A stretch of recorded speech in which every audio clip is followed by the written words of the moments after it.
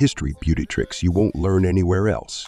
During the Renaissance, in an attempt to preserve their complex hairstyles, some European women used a mixture of beer and egg whites to create a styling gel that would keep their elaborate coiffures intact for longer periods. In the early 20th century, as part of a beauty trend, some women in the United States ingested tapeworms to achieve weight loss. The idea was that the tapeworm would consume the nutrients before the human body could, helping women maintain a slim figure. In the 19th century, women in Victorian England practiced tight lacing, using corsets to achieve an exaggerated hourglass figure. Some even went to extreme lengths, undergoing rib removal surgeries to reduce the size of their waist, believing it would enhance their beauty and social standing.